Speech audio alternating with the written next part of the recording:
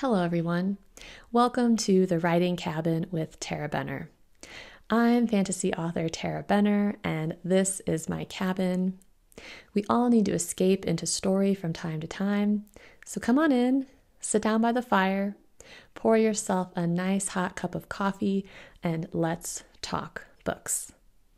Now, today, in place of our regular show, I am doing a very special recording of The Fae Hunt Part 3.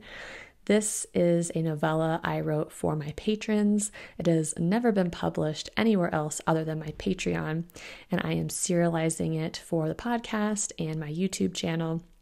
So if you missed the last 2 episodes of The Writing Cabin, go back and listen to parts 1 and 2. This novella does contain some spoilers for Hunter's Witch and Warrior Witch, and so if you haven't read that far, maybe read those before you listen to this audiobook. Now, without further ado, here is The Fae Hunt Part 3. Gabriel fumed in tense silence the entire drive back to Mountain Shadow. He consistently kept his speed 10 miles over the speed limit, which made Fiona's stomach fly into her throat as they whipped around the hairpin turns that wound around the outcroppings of boulders that dotted the open fields. He used the short straightaways to speed past other vehicles, mostly dirty SUVs and RVs headed back from a weekend of camping. Fiona glanced over at him a few times, only to find his jaw popping as he ground his back molars together. "I'm sorry," said Fiona, once her stomach had returned to its proper position after a particularly nasty curve. "For what?" "For getting involved with Miss Amelia and drawing Balok's attention to you." "It's not your fault," said Gabriel, staring out at the open road.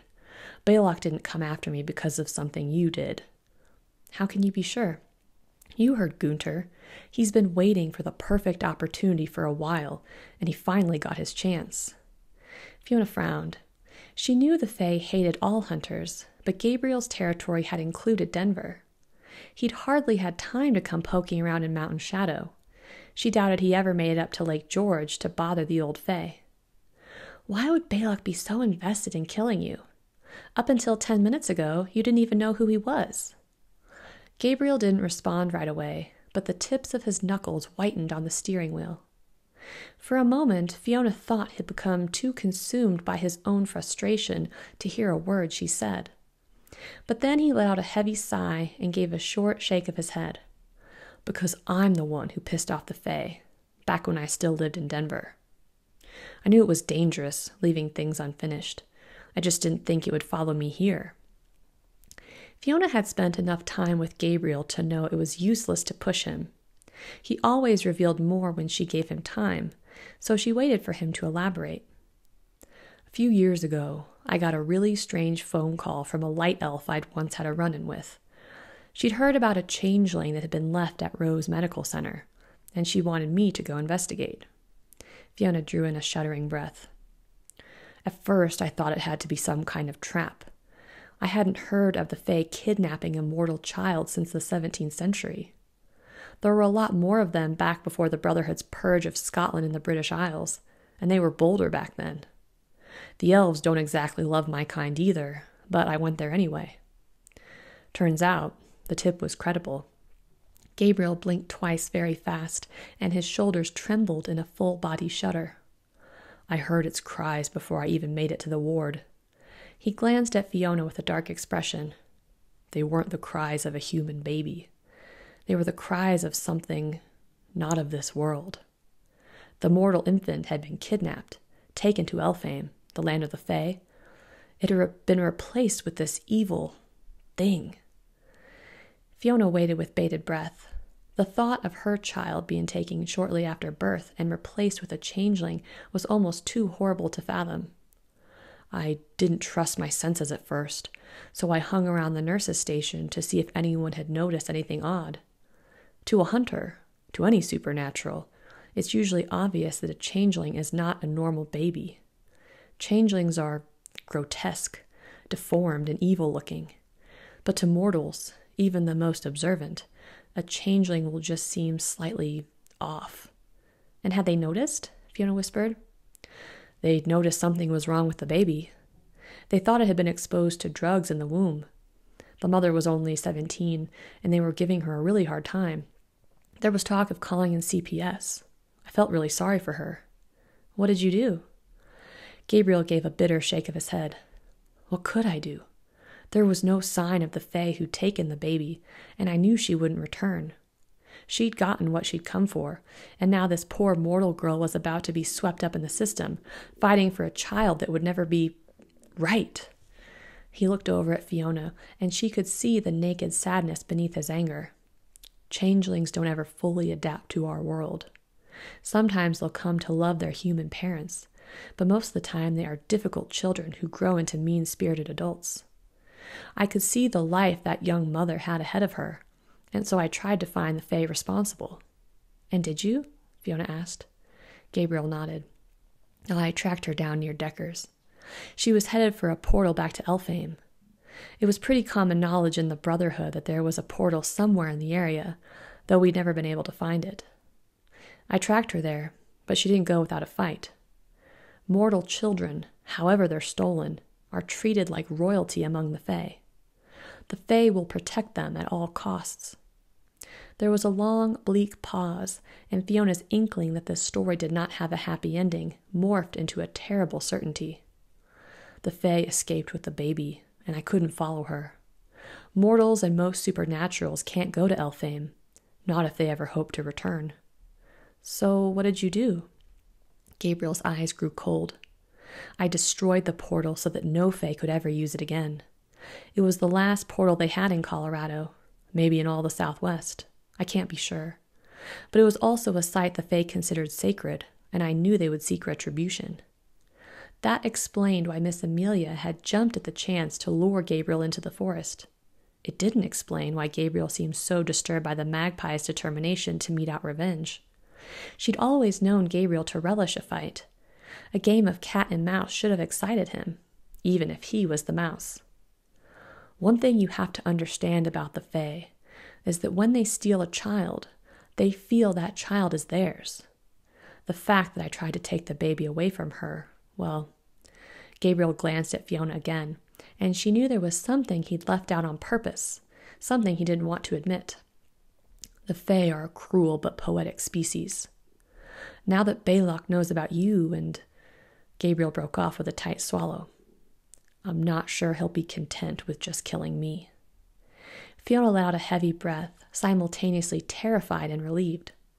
On the one hand, the thought of having a child ripped away and replaced with a changeling was too horrific to consider. It showed a level of cruelty that was utterly unimaginable. On the other hand, understanding why Gabriel was so disturbed by Balok gave her some measure of relief. She'd been so absorbed in Gabriel's story that she didn't notice they were back in Mountain Shadow until he pulled up in front of Wesley's house. He killed the engine and got out of the car, freezing with the door still open. Fiona heard the loud clatter of a bird, followed by another. She glanced out the window into Wesley's front yard and saw a swarm of birds gathered on the lawn. They were big black and white things with long, graceful tail feathers and blue and green plumage on their wings. They had sharp black beaks and seemed unhurried as they pecked around in the grass. Magpies. Gabriel's mouth hardened into a thin line, and he strode purposely across the yard to the front door. The magpies squawked and flapped as he passed, but they didn't fly away. Fiona watched as Gabriel thrust the front door open and put his finger between his lips. Fiona heard his loud whistle, followed by the scrape of claws. A second later, the colonel came bounding out the front door and became airborne as he flew from the porch. The colonel was Wesley's German shepherd, and though Fiona had spent plenty of time around him, she'd only ever seen him in the house or on a leash. Running loose, he was a sight to behold, especially as he made a beeline for the horde of magpies. The birds took flight in an ungainly flap of wings, and the colonel snapped his jaws with relish. He didn't catch one, but Fiona wasn't sure if that was because he couldn't, or because he enjoyed the sport of the hunt more than the kill itself. Gabriel watched the birds fly away with a hint of foreboding in his gaze. Magpies were common in Colorado, but Fiona didn't think they were there by coincidence. Her mind went to the demonic doves that had gathered outside her kitchen window. She knew it was completely ridiculous, but she couldn't help but feel that Balak was using the birds as his spies. Fiona left Gabriel to go check on her new part-time clerk. The werewolf girl she'd hired to help out the apothecary was working out well, but Saturday was their busiest day, and Fiona didn't like leaving her alone. As it turned out, her instincts had been spot on. A huge group of tourists from Georgia had descended upon the apothecary, and it was all the poor girl could do to hold down the fort. After closing up shop for the night, Fiona trudged home to get ready for dinner with Gabriel. She was dead on her feet, but she was still excited for their date. Between the murders in Mountain Shadow, the demons, and the bounty on her head, the two of them had hardly had any time to do the normal things people did when they were dating. He'd made reservations at Sophia's that night, and Fiona had been looking forward to it all week. By the time she got home, she just barely had time to hop in the shower, slink into her dress, and smear on some mascara and lip gloss. Sophia's was easily the nicest restaurant in town. It wasn't formal by any means, but she always liked to dress up when she was there. She went downstairs to wait for Gabriel, but 6:45 came and went. It was strange. Whether they were scheduled to work out or go on a date, Gabriel was always on time. Fiona paced around the kitchen nervously, putting away dishes and wiping down the island with a rag. She knew he wouldn't have stood her up. It would be difficult living right next door, and his car was parked outside. If they didn't leave for the restaurant soon, they would miss their reservation. So Fiona grabbed her purse and walked through the gate to Wesley's yard. Wesley had already left for work, and Fiona was grateful she wouldn't have to talk to him before heading out on a date with his brother. She raised her hand and knocked on the door, which flew open almost at once. "Sorry," said Gabriel, looking uncharacteristically flustered as he tucked down the collar of his leather motorcycle jacket. "I got caught up in what I was doing. I guess I lost track of time." Fiona frowned at him. Gabriel was punctual, almost to a fault. He didn't ever lose track of time. She glanced behind him into the living room, where a lamp illuminated the beat-up coffee table that was a relic from Wesley's college days. The table was plastered with all sorts of maps, with big red circles all over them. Gabriel saw what she was looking at and gave a sheepish shrug. Maps of potential Fae activity from the last 5 years. "I thought maybe I could narrow my search, but there's no pattern to the activity." Fiona didn't know what to say to ease his mind, so she just threaded an arm through his and steered him down Windchime Lane.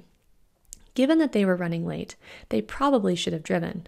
But it was a beautiful night, the restaurant was close, and she thought the walk might do him some good. The cool night air always helped her clear her head. She leaned against him as they strolled, reveling in his warmth and solidity. As it was the peak of summer tourism season, Main Street was still busy.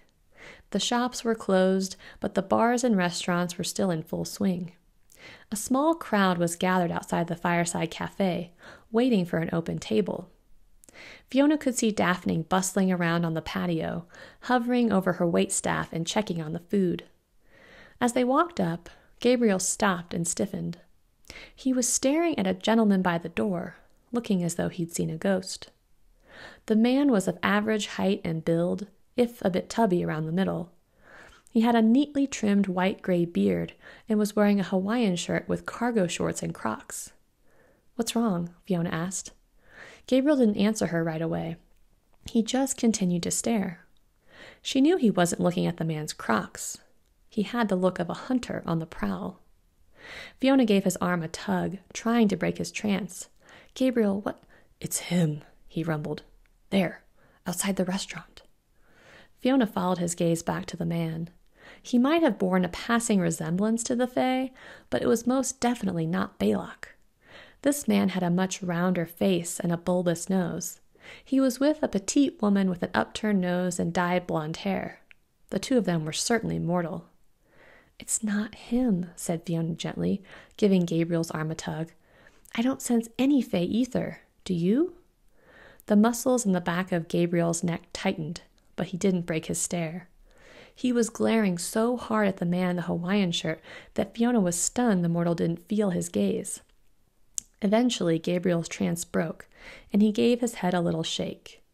He must have come to his senses and realized the man wasn't Faye, and they continued up the street toward Sophia's. They were 15 minutes late for their reservation, and Giovanni had given away their table. His tiny restaurant was completely packed, but somehow he managed to conjure them a table. Fiona was somewhat of a regular there, and Giovanni always went the extra mile to provide the very best experience. Gabriel was jittery and distracted all through the appetizer, and when Fiona's goat cheese and fennel salad came, she found she could scarcely enjoy it. She tried to keep the conversation light, but Gabriel would only answer in short, grunty sentences. He purposely sat with his back to the window, as hunters tended to do. Normally, Gabriel's vigilance didn't bother Fiona, but he kept scanning the restaurant and the street behind her, which she found distracting. By the time Fiona's mushroom pepperodelli arrived, she was ready for the night to be over. Maybe it was something about Sophia's itself, but this was her second botched date at the restaurant. If she didn't get her love life together, Giovanni would think there was something seriously wrong with her. Gabriel paid for their meal and got up to leave, taking Fiona by the hand. He held it tightly as he led the way down the narrow aisle, shielding her with his body. But just as they reached the door to the restaurant, Gabriel whipped to the left and stiffened. He was staring at the middle-aged waiter as though he were facing down his mortal enemy. There was a brief pause as he registered the threat. Then he tugged her close and hissed, "Run." Fiona's mouth fell open. What the hell was wrong with him? He was staring at the waiter who'd been working at Sophia's for as long as she could remember. The man had salt and pepper hair, olive skin, and a handlebar mustache. Seeing Gabriel standing stiffly by the door, the waiter turned to him with a smile. "Thank you for coming, sir." "Oh, no. Thank you." Gabriel's voice came out as a growl, and he reached instinctively into his jacket. Fiona saw where this was going and only had a split second to react. Diving around Gabriel's tall, hulking body, she took her hand and used it to pin his arm against his chest. She stretched up on tiptoe and planted a kiss, a full-mouthed, wet, sloppy one, right on his lips. Gabriel stiffened and tried to push her away, but Fiona didn't release his hand. He couldn't pull a gun in a restaurant full of people, and it wasn't like Gabriel to try. Hunters were smart, strategic, and calculating. They didn't just fly off the rails and endanger innocent people. "It's not him," Fiona hissed, meeting his gaze as she pulled away. Gabriel's dark blue eyes were wide and alert. Then they flickered behind her to the waiter, who was smiling indulgently. The waitstaff at Sophia's had seen every flavor of romance: candlelit proposals, handsy honeymooners, and even the occasional breakup. The sloppy kiss certainly wouldn't have fazed him. It must have been Gabriel's murderous stare that made him avert his eyes. "Let's go," Fiona growled, capturing Gabriel's right wrist so he wouldn't go for his firearm. She tugged him determinedly out of the restaurant, but he didn't take his gaze off the waiter. It wasn't until they were halfway down the street that Gabriel seemed to come back to himself. He shook his head as if to clear it, blinking hard at the ground. "What is going on with you?" Fiona cried. "That guy didn't even look like Baylock." "I know," said Gabriel with an edge of frustration, rubbing his left ear as though he had water in it. "I don't know what happened back there. It's like I'm seeing things." He trailed off on the last few words, and Fiona knew he was ashamed. The pronouncement was more than a little alarming, especially considering that Gabriel was always armed. Fiona wasn't really in the mood to spend the night, not after their close call at the restaurant. What she really felt like doing was taking a hot bath and curling up on the couch in her PJs, but she didn't think it was a good idea to leave Gabriel alone. So she came inside with him and plopped down in front of Wesley's TV while Gabriel pored over his maps.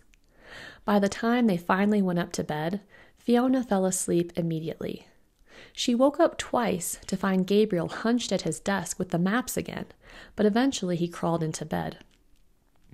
Fiona dreamt about Baylock that night. Everywhere she looked, the old Fae was there, staring at her through the crowd. and every time she tried to get near him, Balak would morph into a giant magpie and fly off with a horrible screech. Then she dreamt of Gabriel caught in that mountain mahogany bush. She saw the ether-infused branches wrap around his chest and throat, squeezing until they cut off his airways. She ran over to try to pull the branches away, but the fey ether burned her hands. She watched helplessly as the branches tightened, choking Gabriel until he turned blue. Then she felt the branches around her own neck. They cut into her windpipe, making her gag, and she tried to pull them away. But the harder she tugged at the thick, scratchy branches, the tighter they seemed to dig in. Her chest heaved as she fought for oxygen, but the branches wouldn't budge. No, she realized before she passed out. It wasn't the roughness of the bark she felt. She could discern the mounds of knuckles and the roughness of warm, calloused hands. Fiona awoke with a sudden jolt, and her whole body stiffened with terror. Gabriel was straddling her on the bed, holding her down as he choked her. It was such a strange sight that it didn't immediately sink in, so it took Fiona a second to react. It was too dark to see Gabriel's expression, but she sensed a strange sort of absence around him, as though he wasn't completely in charge. Fiona fought to choke his name, but she couldn't make a sound. No air could escape her throat, and she couldn't draw in a breath. She slapped frantically at Gabriel's hands and even tried to slap him. It was no use. He was too strong. So she dug down with her bones and summoned enough ether to blast him off the bed. Because she'd been panicked and still half asleep, Fiona's control wasn't good. Instead of just enough force to throw him off her, she sent Gabriel flying across the room, where he hit the opposite wall. The thud he made was loud enough to wake the dead, and the ceiling fan shook on impact. He crumpled to the floor in a stunned heap, but his daze didn't last long. Gabriel sprang to his feet almost immediately, and Fiona shrank away from him. In the small slice of moonlight falling across the bed, she caught the horrified look in his eyes. "Oh my God.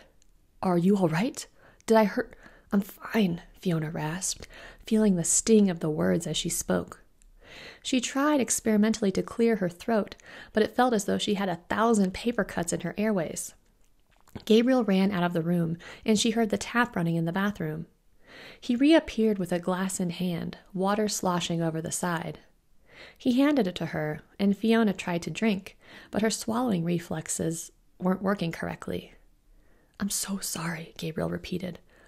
I don't know what came over me. I was dreaming, and it's the Fae," Fiona croaked. "What?" Gabriel looked alarmed. "Fae. Magic." The words cost her dearly coming out, and still Gabriel looked confused. Fiona could sense the Fae ether then, and was surprised she hadn't felt it at the restaurant. It was subtle, but it was there. Most likely it had been masked by Gabriel's hunter energy, or the ether of so many mortals. Now that she was alert from her brush with strangulation, she could feel the Fae ether pulsing in the room. Gabriel clicked on the lamp to examine her throat, but Fiona cringed when he reached for her. She saw his blue eyes crinkle in pain, and she tried very hard to relax. She wasn't afraid of Gabriel, not really. She just didn't trust him right then when he was clearly under the spell of some weird Fae magic. Fiona tried to clear her head as she scanned Gabriel's room, eyeing the pile of maps, the boxes of weapons, and finally landing on the trash can. It was one of those small wicker waste paper baskets that was usually full of discarded bubble wrap and sticky notes. Gabriel had stuffed some thin plastic down into it, and Fiona caught a glimpse of crinkled white paper with Mountain Green Dry Cleaning's logo on it. "Where did that come from?" Fiona asked suddenly, sitting bolt upright. "Where did what come from?" "The dry cleaning bag." "From the dry cleaners?" said Gabriel slowly, staring at Fiona as though worried for her sanity. "What did you have dry cleaned?" "My jacket," he said, gesturing at the leather motorcycle jacket that hung over the back of his desk chair. "When?" "I picked it up this afternoon, right after I dropped you." Gabriel trailed off. Clearly he understood what Fiona was getting at. Fiona wriggled out from under the covers, and Gabriel ripped the jacket off the chair. He turned it inside out and stared at the lining. Nothing appeared to be amiss. It was a really nice, expensive jacket, the kind with a removable lining for winter. As it was the middle of July, the lining wasn't in, but there were some flaps that zipped into it. Gabriel pulled the left flap aside, and Fiona's blood ran cold. Pinned beneath the flap of fabric was a bundle of black and blue feathers. They were held together with twine and a sprig of dried herbs that Fiona didn't recognize. What she did recognize was the magical energy leeching off the talisman. It was potent fey magic. Snatching the thing out of Gabriel's hands, Fiona tossed it onto the counter. This was the reason Gabriel had been hallucinating, and why he'd tried to kill her. "He's messing with you," said Fiona quietly. "Trying to drive me crazy." Gabriel gave a small shake of his head, his whole body thrumming with anger. "I should have known. The Fae loved to play mind games. I just didn't think he could get to me." "Well, clearly he found a way," said Fiona shakily, staring at the mess of feathers on the floor. There was something eerie about the way the talisman was put together, something ancient and unmistakably sinister. The feathers looked dirty, particularly around the quill. They were stained with what could have been dirt or dried blood. She had a feeling that these feathers had been ripped off a real magpie not that long ago. A hand-carved bead was threaded around the twine, inlaid with some Celtic symbol. As she sat there staring at the talisman, Fiona had an idea. In his desperation to get to Gabriel, Balak had made a mistake. He hadn't counted on Fiona, or Fiona's friends. "He might have gotten to you," said Fiona slowly, "but I know how we can get to him."